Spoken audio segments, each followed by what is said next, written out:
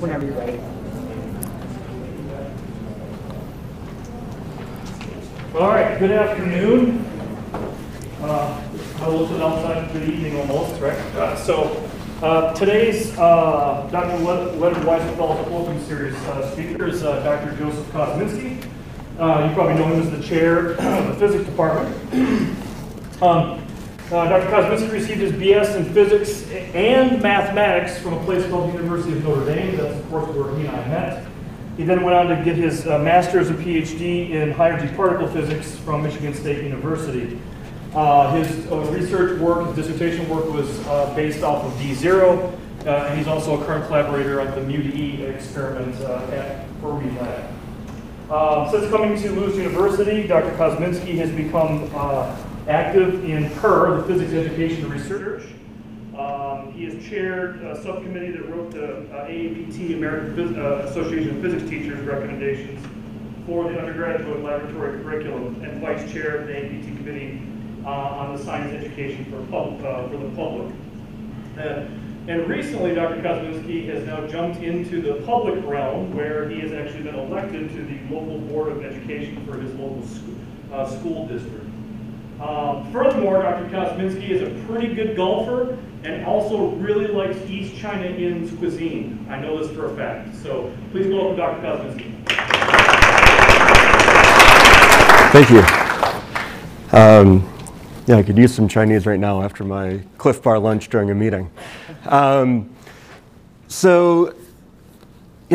started my career really in high energy physics. I've worked at Fermilab. I'm still involved there.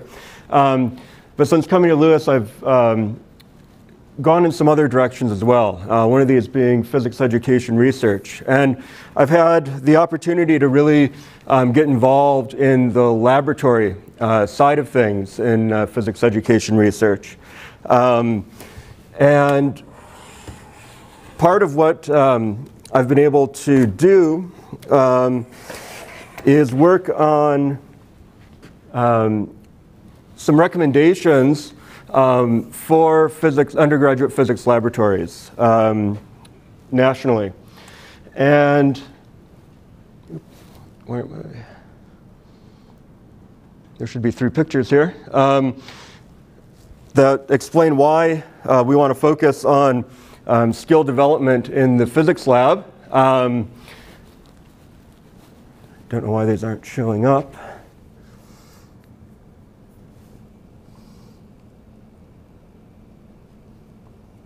But basically the reasons that you'll see on these plots, if they decide to pop up, is most physics majors don't go on to graduate school in physics, and very few actually go into academia.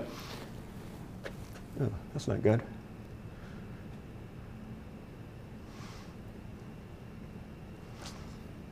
Well, we'll just continue on. Most don't go on to graduate school or don't go on into physics and academia. They go into industry, they go into engineering, they go into other fields. And these, and so when they go into even graduate school, but into industry, there are many skills that are needed that can be developed through a physics major. Things like communication skills, working on teams, solving technical problems, technical writing, research skills, experimental skills, computational skills. So we were able to a bunch of my pictures have been lost. We were able to put together a set of recommendations for the undergrad lab curriculum that focus on a few main areas: modeling, designing experiments, technical and analytical skills, communication skills, and constructing knowledge. And these recommendations provide learning outcomes and lab experiences that will build skills instead of just verify different things in the lab, verify little g, right? They really emphasize the importance of a hands-on laboratory experience, and they provide scaffolding so that you're developing skills from your freshman year through your senior year. And here's the picture that was, again, lost on the last page. And I've been able to do some education research work around some of these skills that we've put in these recommendations. So the first one I'll talk about is lab notebooks at the introductory level. A couple of recommendations come in here. Students should be able to record, organize their observations, data, and results, basically in preparation for keeping a professional lab notebook. And use their lab notebook as a record for explaining the details of their work in written and oral summaries. So the actual technical skill of keeping a lab notebook and then extracting information from your lab notebook and drawing evidence-based conclusions. We did a study over 3 semesters of General Physics 1 students. This was with Mike Zwartz, who's now a high school teacher at Joliet Central. We had 41 students complete both the pre and post-test surveys. This survey consisted of 10 questions on general notebook practices. So, things like, should you, things like, should you write in ink in a lab notebook, right? Things that are just very kind of concrete. And then self-reported practices and attitudes. I always sign and date my lab notebook, right? Those sorts of things. Demographics of the majors, or of the students in this class are shown here. The majors were from mainly physics and chemistry. And we took a little background data to find out what kind of knowledge they were coming in with. So, 13% of these students had no notebook training whatsoever in high school or in college coming into the lab. The rest had some sort of training in laboratory notebooks. At the end, everybody did get some training, and they saw that they got this in various methods. So what did we find? We took the data, we took the paired Likert scale data and did a Wilcoxian ranked sums test analysis to analyze it. We found significant shifts in 4 of the survey items. 3 of them were good. When a mistake is made, it's acceptable to erase or white out and write over it. Students came in thinking that's fine, and they left thinking that you shouldn't do that sort of thing. That they should put supplementary data and graphs into a lab notebook. They came in not prepared to do that, and in the end they realized that that is a good notebook practice. And then signing and dating notebooks, they came in saying, we don't need to do that. And at the end, they at least claimed that they were doing that. There was one that actually shifted the wrong direction. A lab notebook should look like a lab report with an introduction of purpose, materials, methods, data, analysis, and all that in that order. That's not how science is done. Right? Your scientific process isn't linear. You're taking data, you're doing a little bit of analysis, you're realizing, you don't understand what's going on, you're taking more data, you're rethinking your apparatus, right? Tweaking that. So it turned out there was this one issue that we brought lab notebooks into the labs, but they were kind of saying the lab notebook is a lab report.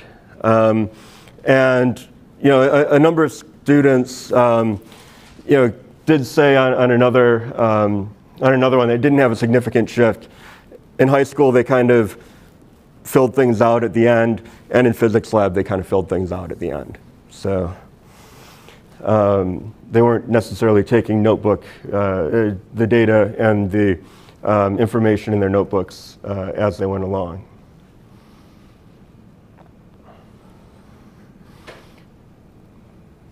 Something happened to a bunch of my figures, apparently. So we also looked at useful notebook instruction methods and useful feedback methods, and the notebook instruction methods, the primary, they found getting some overview in class to be useful, but they found instructor feedback, kind of that repetitive process of going through and looking at the notebook to be very useful as well. The direct instructor feedback was also the most useful feedback method. Basically, I like this one quote. We were actually able to meet with him and get feedback, which was intimidating, but also substantially beneficial.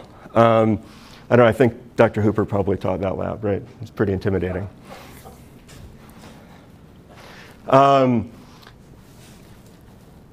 Most of the students agreed or strongly agreed that their lab notebook skills improved over the course of the semester.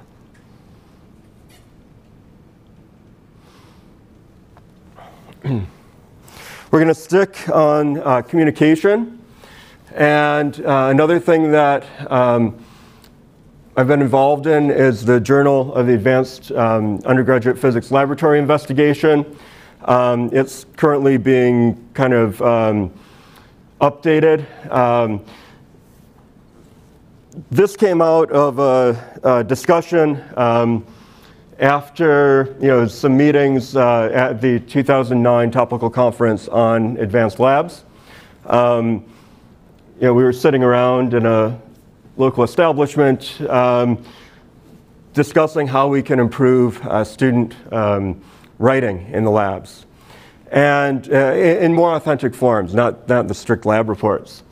So we implemented this journal hosted by Mark Masters at Indiana Fort Wayne, and it led students through the journal process of submission, peer review. We did double-blind peer review with students from other institutions. So at the height of Jopley, there were 9 or 10 institutions across the US participating. So you never peer reviewed somebody from your own class, which meant nobody else knew what you were doing in the lab. You had to communicate it to them, right? Your friends weren't going to give you a nice peer review. So this was a nice opportunity to understand that submission and publication process for the students. Unfortunately, their server crashed in the middle of the 2017-2018 school year, and Fort Wayne never brought it back up online.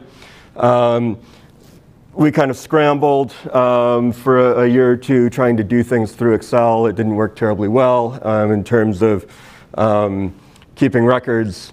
And in 2020, we pushed it to the Advanced Lab Physics Association, and a couple of people have taken over and are trying to get this back online. So hopefully we'll be able to bring it back to Lewis in the next few years.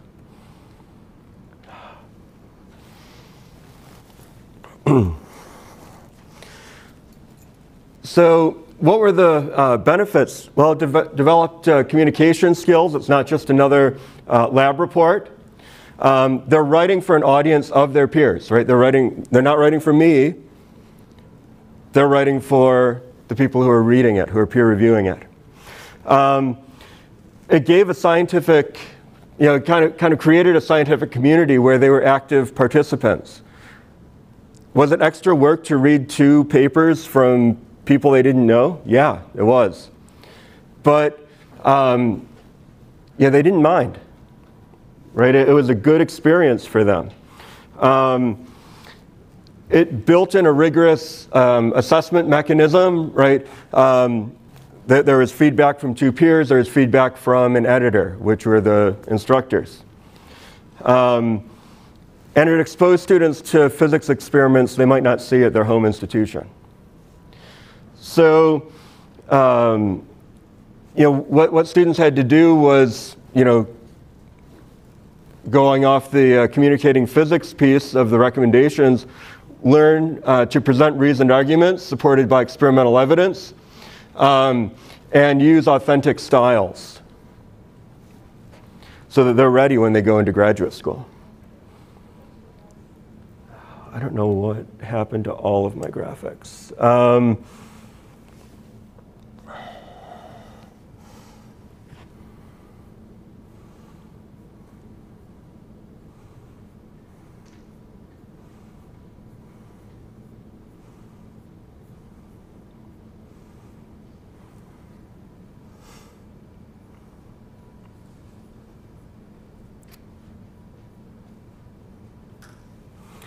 And something happened in that transfer to the flash drive. So we found that students in general agreed or strongly agreed. It's fine for me on that one. Oh, okay.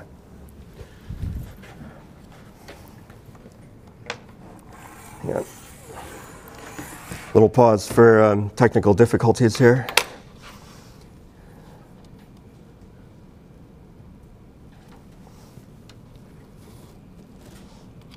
We need some elevator music or something, I think.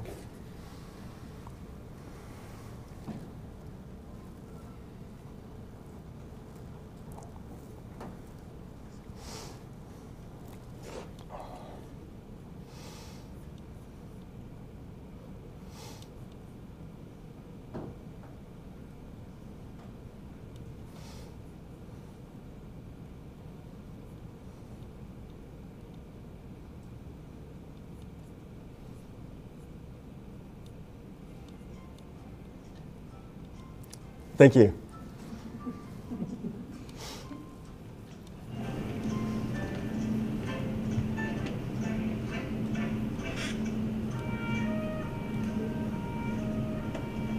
Good morning.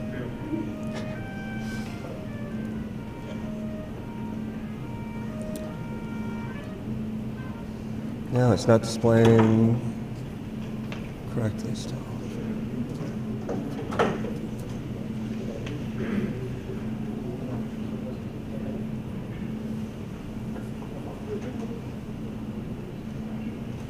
All right, well, we'll just keep on going.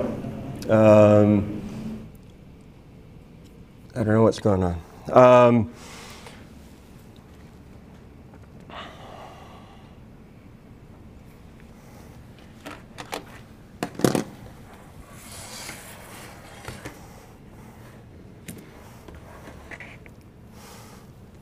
So apparently, if you want to rewatch this afterward, everything's working fine on the video. So students agreed or strongly agreed with all of these different prompts in general. They got a greater understanding of the scientific peer review process. Writing a manuscript for an unknown person helped their understanding of the experiment. The paper they reviewed was difficult to understand. And let me tell you, the hardest reviewers are students on each other. The comments were great. I mean, and they were thoughtful, and they really kind of hit the weak parts of the papers, and really gave good feedback to the authors. Scientific writing skills improved due to participation in this. By reviewing another student's paper, I realized I might be making similar mistakes. There were some really good comments on this. I need to make more of an effort to write as if the audience has little to no knowledge of the concepts and procedures used in the paper. When I was reading through the paper, I noticed certain things that they did, basically. And I noticed I did the same thing. Right, so they're reading somebody else's paper and realizing I'm doing that too. I felt like a complete hypocrite while writing the review, right? So there was some good self-reflection going on as well.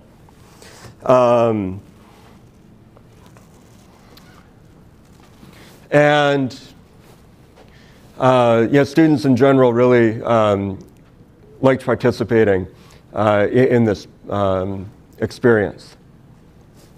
They said it was hard, right? It was time-consuming, but they learned a lot from this process, right? But they only did it once. They wrote one journal article, and they did 2 peer reviews, right? It wasn't a journal article on every lab that they did.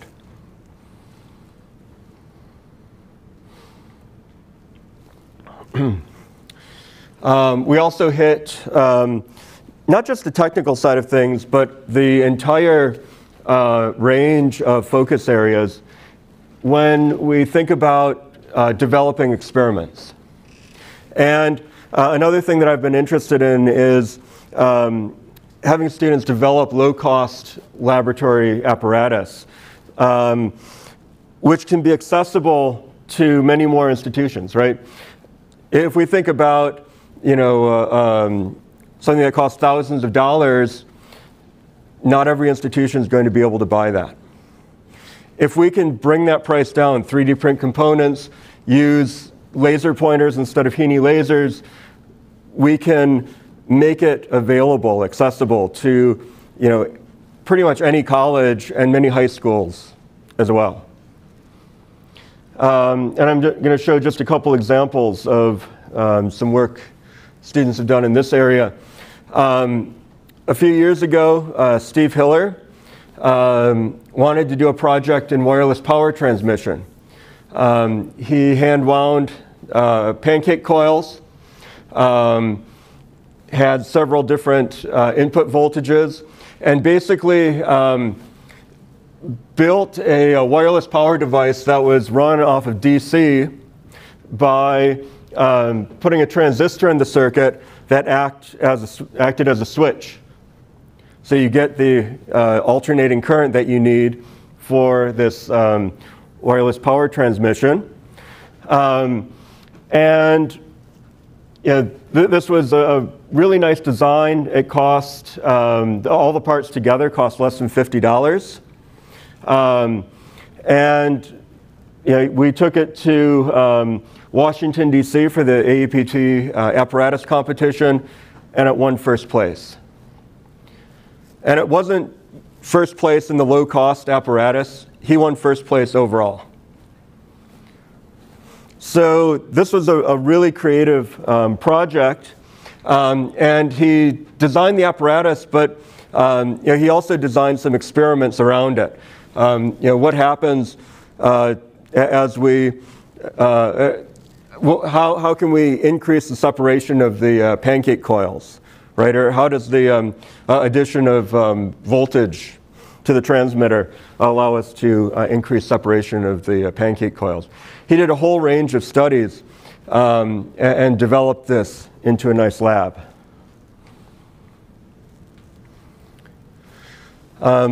Currently, Alexis and Mike Vargas are working on a dipole and quadrupole scattering apparatus. This was a workshop I went to at that Ann Arbor meeting in 2009. And it was a really cool experiment where you could actually visually see dipole and quadrupole light scattering in a fluid. The setup that was used was several $1,000s, Heaney laser, a goniometer stage, all kinds of really nice optics. Alexis and Mike have figured out how to 3D print all the materials.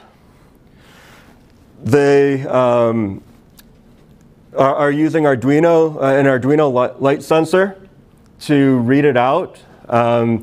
That costs about $10. And are using a laser pointer instead of a Heaney laser. We've got the cost down, well, probably under $150. 120. Right? So we're looking at a $2,500 experiment. We were able to get very comparable results to the professional grade experiment. And this is an early design. This was one that they submitted for the 2020 Celebration of Scholarship, and they were Schlachter Award finalists. 2020 Celebration of Scholarship didn't actually go on, so finalist was kind of as good as you could get. But now this is in probably about the 4th iteration. And they've added some light tighting and all kinds of other things to improve on the experiment.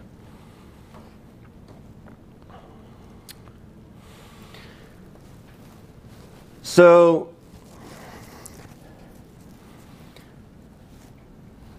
my next slide's not really going to work without the figures all showing up. But the lab recommendations give us a pathway from freshman year to senior year and how we develop skills during that time.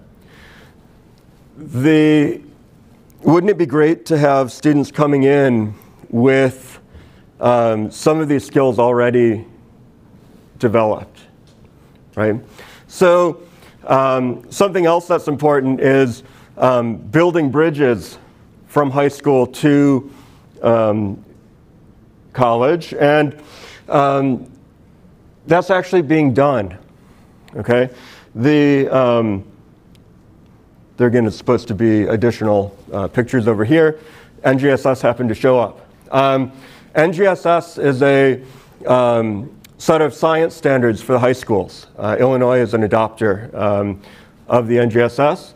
And there are, it's not just content standards. It's not the multiple choice science tests that I took when I was in grade school, right? It does involve the core disciplinary ideas, the content, but it also involves science and engineering practices. And if you look at this list, you can map the NGSS science and engineering practices to the focus areas in the lab recommendations. The NGSS hadn't been released officially, but there were drafts of it available when we were working on the lab recommendations. And we really wanted to make sure that there was a good pathway to go from high school to college. And then also kind of these ideas that cut across all types of the sciences, right? physics, chemistry, biology, engineering, everything. So, in order to effectively do this, we need to fill a big need that's out there. There's a big need for physics and chemistry teachers in the high schools. Currently, less than 50% of high school physics classes are being taught by a teacher that has any sort of physics degree, including a physics minor. Chemistry is in roughly the same boat. I think that number is about 50%. Okay? So we need students who have physics and chemistry degrees in the high school classroom. There's also representation issues within the classroom. Students in a lot of schools don't see somebody who looks like them in a science classroom. And studies have shown that if a student goes into the classroom and sees someone of the same gender or the same race or ethnicity, they get this idea that maybe I can do that, right? They may not want to, but that could be a pathway for me. So increasing representation among physics and chemistry teachers is also really important. Physics, math, and chemistry are actually the highest demand academic areas in high schools throughout the United States and in Illinois.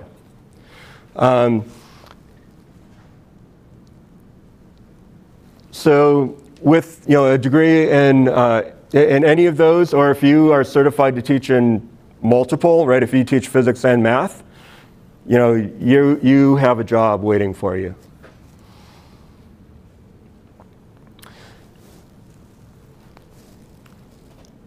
Physics teachers also rate their lives as quite good, right? This is a study of a whole group of people in various professions, rating kind of their, how they rate their lives, how they rate the quality of life. And only physicians responded higher than teachers. I will note that this was a pre-COVID study. So hopefully we'll get back to this. But if you think about, even during COVID, the teachers are in the classroom doing their job, right? Doctors and nurses are in the hospitals doing their job, right? My wife's a doctor. She was in the hospital in March, April, May 2020, when all of us were, teaching from home and learning from home. So, why? Just think about it for yourself. Why do you think teachers rate their lives highly compared to other professions? Anybody want to throw out a...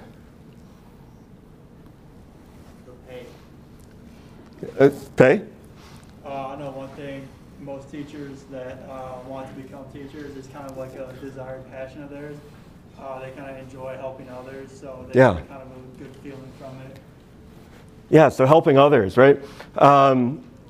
So all of those are actually important, right? There's some work-life balance. There's that relationship with students and colleagues, and there's financial stability. The students are the main reason teachers do the job, right? That's why the teachers are, in the schools doing whatever they need to do. I mean, I have, middle school kids now. One of them was in elementary school last year still. The teachers were just incredible in terms of what they were doing in the schools for the kids.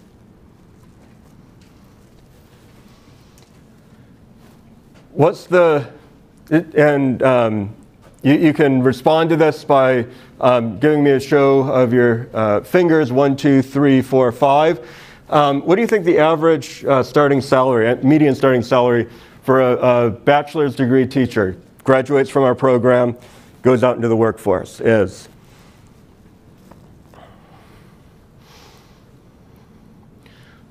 Saying 1s, 2s, 3s. John's pretty optimistic back there. And I'll show you all the data. Just remember what you guessed. How about a master's degree? Master's plus 0. So you get your bachelor's, you get your master's degree, and then you go into the workforce. Seeing basically a shift, 3s to 4s, some 5s.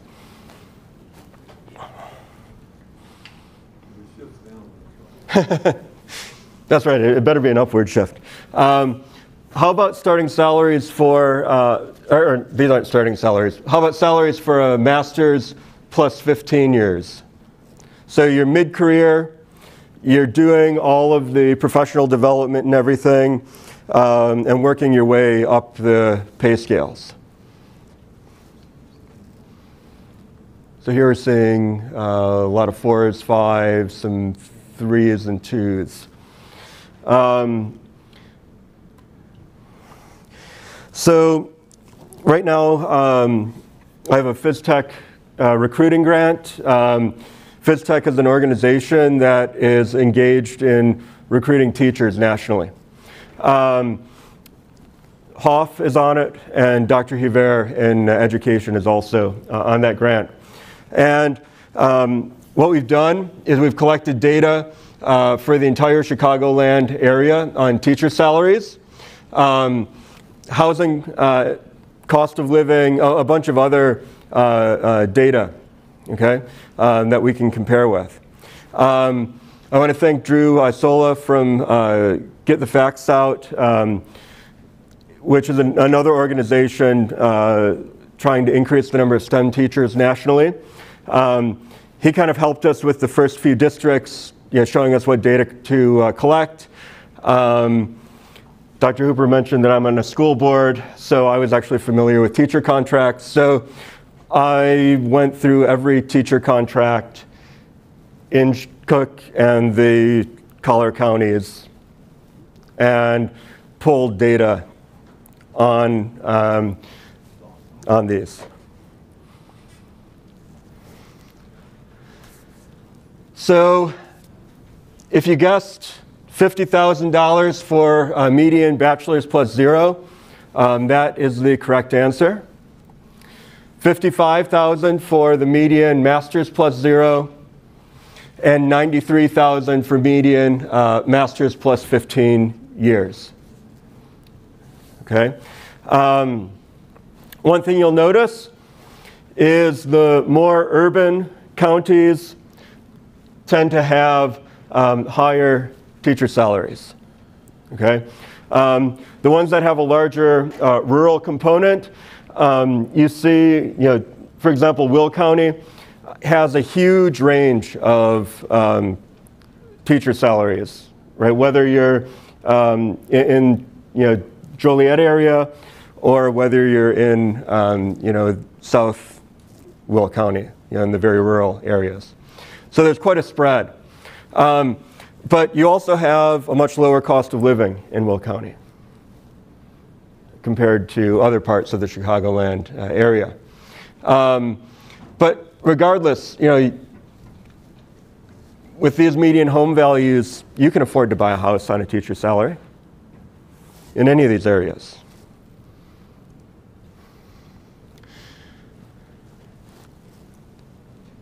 Here's where bachelor degree teachers go in terms of different sectors, private sector. This may be hard to read. Right, private sector types of jobs, civilian government jobs. High school teachers, you'll notice, are shifted very low. In the Chicagoland area, our starting salaries are in line with private sector kind of the lower end of private sector jobs. In Illinois, the average household income is $67,000. So by the time you're 15 years in, you're making, on your own, well above that average income in Illinois. This is a 9-month base salary. And there's a pension that gets paid into.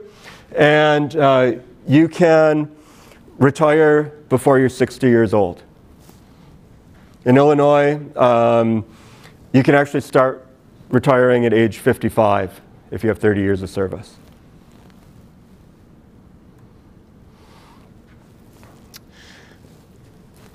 And then there are additional opportunities. If you coach something, if you mentor a club, those are all built into the contracts. You get so much for coaching football and so much for coaching volleyball, and you get so much for coaching the chemistry club. There are also opportunities for professional development where you can make some income during the summer. National Science Foundation runs a program similar to REUs for teachers. They're called RETs, Research Experiences for Teachers. And the CorkNet Group is a national association of kind of high schools. It's led by Notre Dame and Fermilab.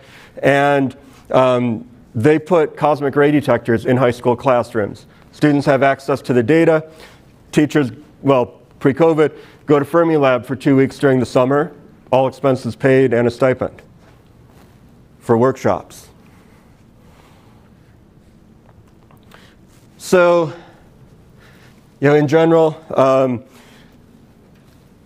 there's kind of a negative view sometimes, I think, of teaching as a profession, but it's actually that there are a lot of benefits to this career pathway. So, if you're interested, please talk to one of us.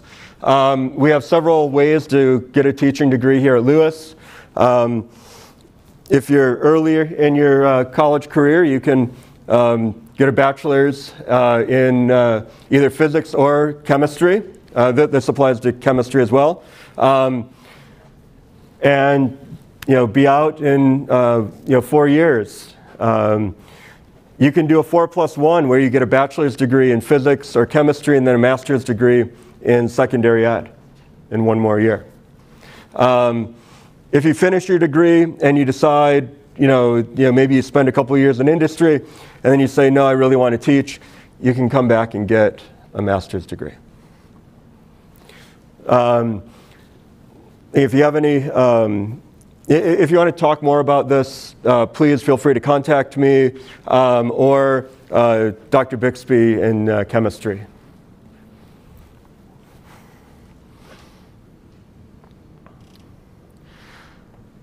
So,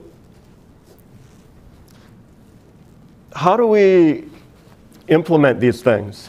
How do we implement the lab recommendations widely? How do we grow STEM teacher numbers nationally? Well,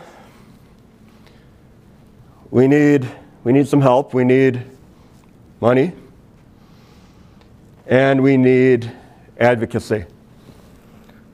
So we need to talk to our funding agencies. We need to talk to corporate sponsors. We need to talk to politicians and try to get funding. You can do this in a number of ways. With the American Association of Physics Teachers, some of us last year worked on a white paper to define specific funding initiatives that we're trying to get to the NSF for kind of the coming future. Modernizing instructional physics labs and kind of bringing in computation is the #1 priority. With things like the National Quantum Initiative, with things like climate change, with things like the National Photonics Initiative, our labs we need infrastructure. The last time the NSF funded laboratory equipment was in the early 2000s. So we're 15 years out from, good laboratory funding. So that's something that we're advocating for, right? And we're talking to anybody we can about this sort of thing. We just need to sit down and talk about the physics curriculum, right? Modern physics is now 100 years old, right? And every physics major on the planet has a modern physics class, right? Are we still covering the right things? Are we still, doing what we need to do to make sure that students are prepared for the workforce, right? And yes, you do need modern physics to, bridge to quantum mechanics and some of these other things. But we also know a lot from physics education research. How can we be more effective about teaching physics? We need, again, this idea of diversity and representation. We need funding to try to bring more diversity into physics.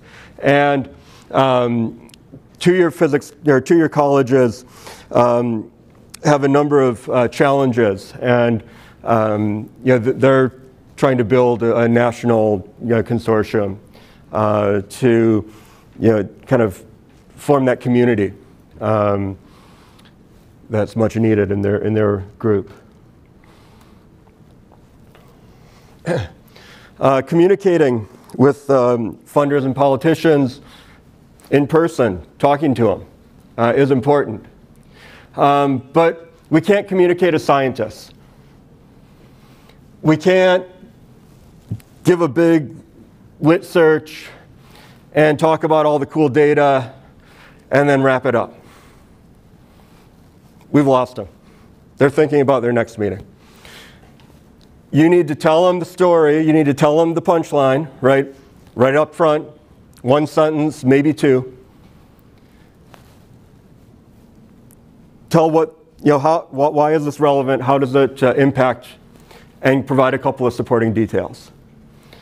AAAS has a phenomenal Center for Public Engagement and a nice communication workshop. And this idea is something that's not often taught in at the university level. It's not taught in the science programs. We piloted a workshop last spring, Dr. White and I, and part of this was on communication. Most students didn't have any experience to delivering an elevator pitch, kind of they're short, it has to be short, 30 seconds, a minute. Delivering an elevator pitch before taking the class. A couple had, I'd done it in a couple of my courses before. And this workshop, they felt really helped them develop communication skills. They felt more confident about writing and delivering an elevator pitch. And felt that something like this should be more integrated throughout the curriculum. Right, it's not something that's standardly or typically taught in physics. And if you want to do more than that, you can jump into the fray or help somebody jump into the fray. There aren't enough scientists engaged in the public dialogue. We can talk about kind of the evidence behind a lot of national issues, right? Climate change issues, public health issues, education issues. Scientists have a role in helping to define public policy. And one way that some scientists are getting involved is running for public office, right? Bill Foster is one that we've had to campus before. He's a representative from the area. He's a PhD physicist. I grew up in a district that had a PhD physicist as a representative back in Michigan.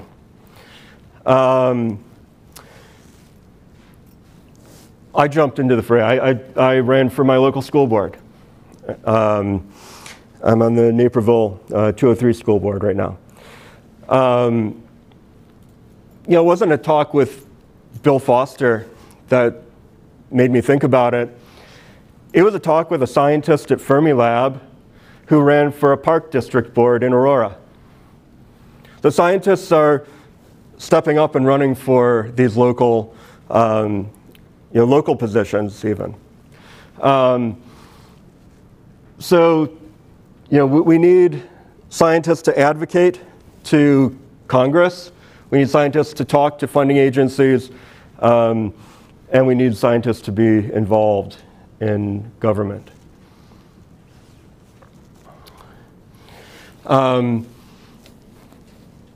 Just about out of time here, so if you are interested in anything that I've talked about, there are a lot of avenues available for physics education research. The recommendations have so many research questions embedded in them. And physics lab research is still very much, is still kind of at the beginning stages. There are a few groups who are doing some really good things in physics lab education. But there are still a lot of untapped areas. Developing low-cost apparatus, right? If you have an idea, talk to one of your professors. Right? It's a good project. It could be a good capstone project for you. And then I've also jumped into another project that I was hoping to put a couple slides together for today, but we're not quite at a good point. It's a fairly recent work on climate vulnerability mapping in Will County. This is a collaboration with the Environmental Defense Fund, Texas A&M, Warehouse Workers for Justice, the Will County Coalition on Climate Justice, and a couple of other things. Dan Blanco is really spearheaded this. He was doing some climate studies. We were doing some climate studies, and he was able to make this connection. And now Lewis is very much involved and is helping out with this effort in Will County. Stay tuned to details. We have some data analysis going on right now, but it's kind of embargoed until we get a report out. So I can't talk about it at the moment. And I want to thank the NSF and the American Physical Society for the PhysTech grant that supported the high school teacher portion of this talk. Any questions?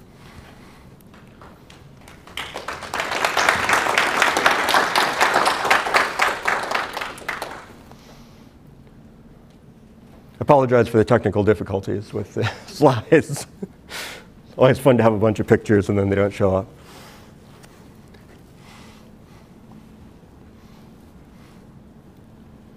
Yeah. So as someone who took a workshop with Dr. White last month, Yeah. last year, I just wanted to see if you could explain a little bit more. So when you come across somebody who isn't very open to new science and scientific ideas, how do you approach them? You mentioned that one of the things we need advocacy.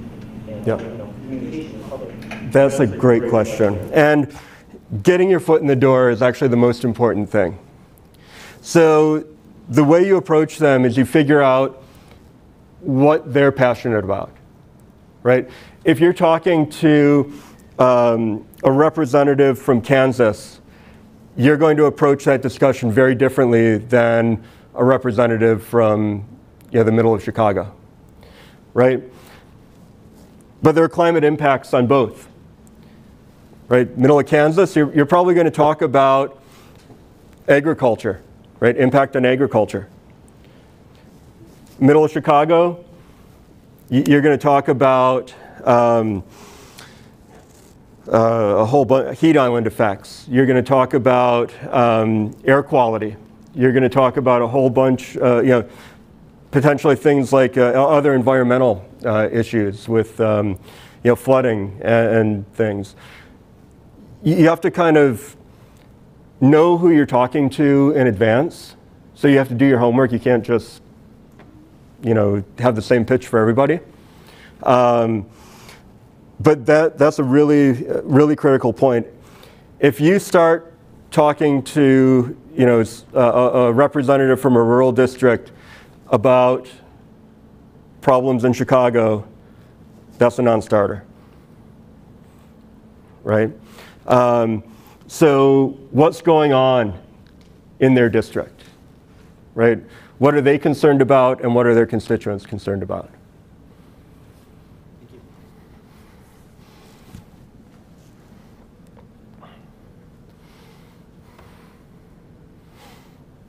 Yeah. Yeah, Joe, so have you by chance raked in some data on, like, let's say, just how often your AAT undergrad curriculum recommendations have been cited? As an indication of how, whether it's been disseminated broadly across the community? So I haven't specifically gathered that, but I do see them showing up more and more frequently in publications. One of the issues is they're kind of published at different places, so they're not always cited the same way. So that was a mistake on our part. We should have, we kind of published an official report through AAPT, but then it didn't get, its own DOI number. So that's a really good question, but kind of qualitatively, I've seen them showing up in quite a few laboratory-based articles, and they show up at talks at AAPT conferences frequently.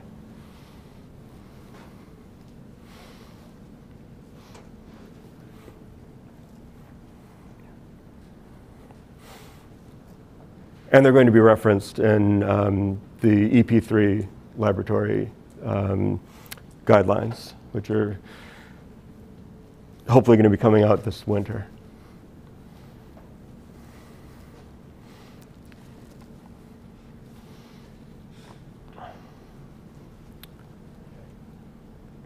All right. Well, if there's nothing else, thank you for coming out today. And if anybody wants to talk to me afterward, happy to stick around.